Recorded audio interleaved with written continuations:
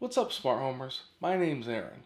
In today's video, I want to show you a great way to bring a favorite spring activity of mine into Home Assistant.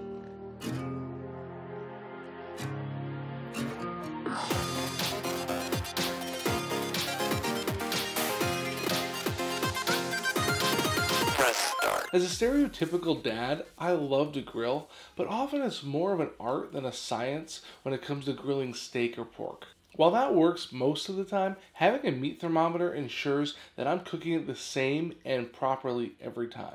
In this video, I want to show you the Inkbird 6Pro Barbecue Meat Thermometer and how to add it to Home Assistant. Full disclosure, I did reach out to Inkbird to see if they'd send me one of these for review, and they were happy to oblige, no strings attached. The Inkbird IBT-6XS is a Bluetooth device that can connect to your phone via their BBQ Go app. The device features 6 probe ports, which are 3.5mm jacks, a USB Type-C charging port, and a digital display. The display is black with red numbers, and it's bright enough where it's legible even in the sunlight. The bottom edge of the display also has a button on it. Holding down the button turns on the device, and double tapping it flips the display readout upside down. This is handy because you might have the device oriented in different ways. The body of the device comes in either red or black, and also comes with a base that the device can be set in. The base has a magnet in it, so it can be stuck to the side of your grill or other magnetic surface. From my experience though, if the vertical surface that you want to stick this to is not rough or textured, the device tends to slide down and doesn't stick nicely. You do also have to be careful that the surface you put it on isn't hotter than 80 degrees Celsius or 176 degrees Fahrenheit, because it could damage the device. The device has a 1000 milliamp hour battery, which should last about 40 hours according to Inkbird.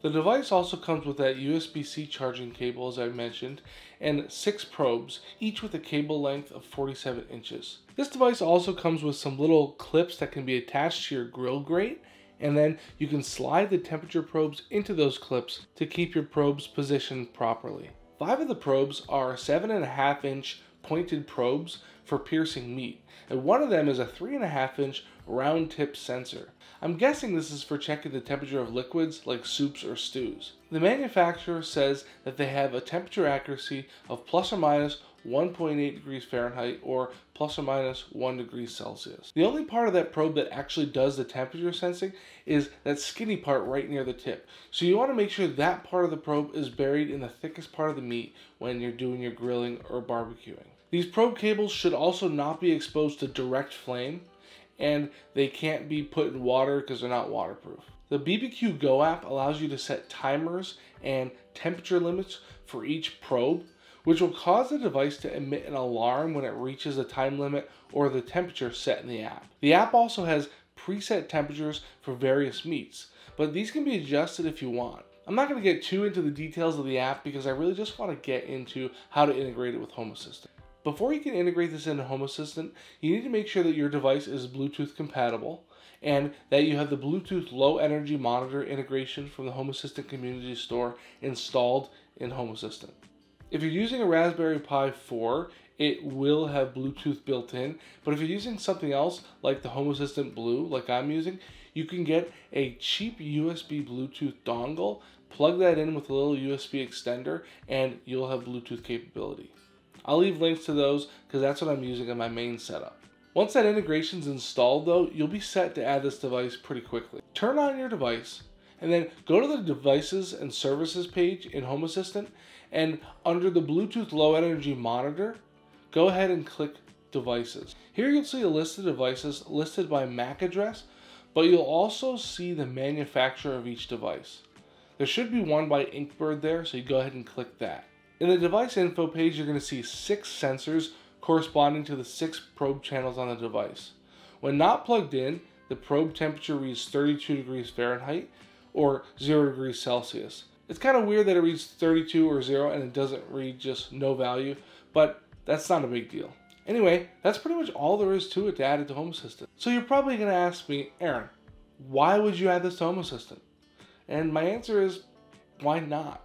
If you're into smoking meat or cooking larger chunks of meat than the thin little steaks that I cooked in this video, then you're definitely going to want to be able to track that temperature. In cases where you're cooking meat low temperature and slow for a long amount of time, it's great to be able to monitor that temperature remotely. Having this data recorded to Home Assistant, you can make audio notifications with your Google or Amazon speakers, and you can make notifications right on your phone with the companion app. If you start smoking or cooking something and you need to run to the store, you don't have to worry about it. You can monitor the temperature the whole time you're gone. If you want to start some meat cooking and leave it unattended, you can do that and have Home Assistant notify you when it's reached a certain temperature. Anyway, I hope you enjoyed this video as much as I enjoyed those ribeye steaks. And if you want to see more like it, hit subscribe and hit the bell to be notified when my next video comes out. And as always, thanks for watching. See ya.